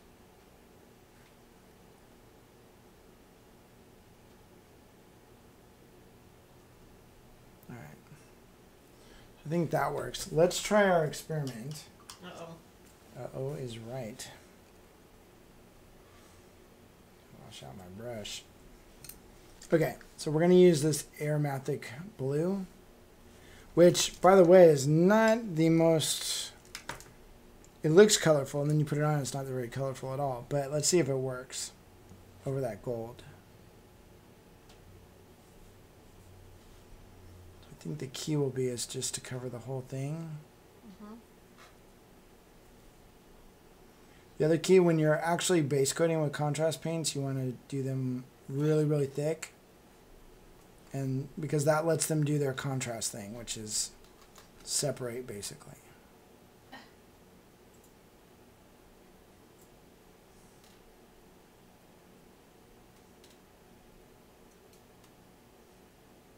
I wonder if this may have worked better if that was silver dry brushed on top of that.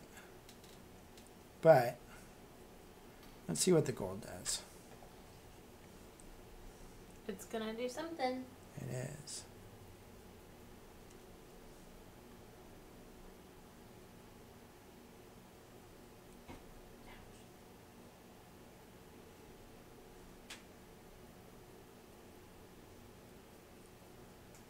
The only problem with this aromatic blue, it's really good for doing like a sort of an ethereal glow off something, but since it doesn't color very well, I don't know, that looks trippy. Yeah. It's gonna look really different once it dries. Yeah. But it would actually be cool if it stayed this blue right in here in between. That'd be really cool. That is a lot of paint that's gonna have to take a long time. It's gonna take long, and we're gonna sit here and watch it. False. No. Okay, so going with the whole weathering thing, if I took my Mornfang brown here, Put a little bit more on my palette. Is that starting to run? Oh yeah, of course it's starting to run, but that's okay. Okay. Yeah, I might have to leave this flat. Yeah. So let's just put some of this browns right up in here. So I can actually, what I was using for rust, I can use for dirt on my walls here. So I just put a ton on there and then wipe it all off.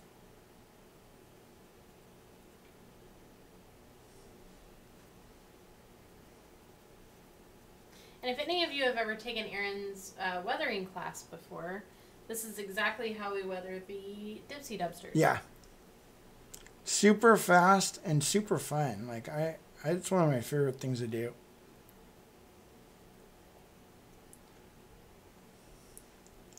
And I try to take everything that's given to me. Like if no paint comes off my brush or very little, I just feather the part that came off. So it always looks very, very random. Whoa.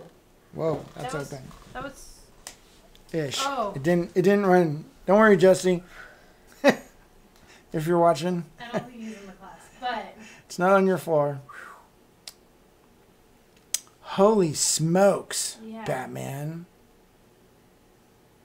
Kids, always remember to close your paint pots. Mm-hmm.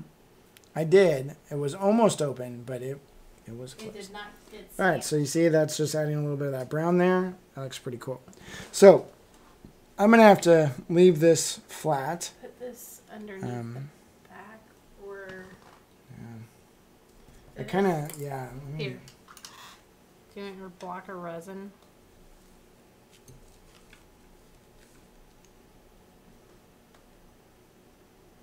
Perfect. Look at that. So have they showed the new Master Samurai yet?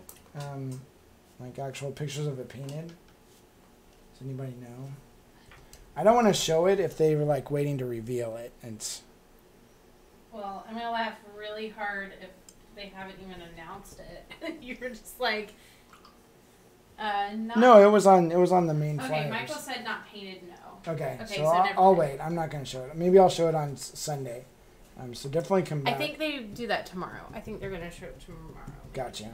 Maybe. I don't know. I can't remember. So I finished up the box art for it earlier this week, and it came out pretty cool. All right, so that, as they say, is that. Is that what they say? Yeah. Did y'all have any questions? Yeah, if you have any questions, yell. If not, we will be posting this video later this week, or maybe within the next week or two. Flying Frog will put it on their page, and so you'll get a refresher of the metallics. But I love painting true metallics. I think they're super fun. I think it's really neat how they're still reflective, but you can manipulate that reflectivity and make it even better than it actually is.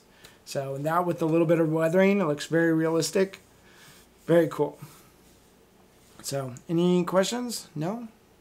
I don't see any. Alrighty. Well, in that case, I'm going to go to bed. I'm not going to bed. We have to set up for tomorrow. We got to set up for tomorrow. All right. Anyways, keep on painting. If you got contest entries, keep working on those. Get them turned in. Can't wait to see them. Till next time, that's Liz. She is just a hand. I am just a hand. The hand behind the curtain. That's my life. The one who keeps everything going. Yeah. All right. Thank you all for stopping by. We'll talk to you later. Bye. Bye.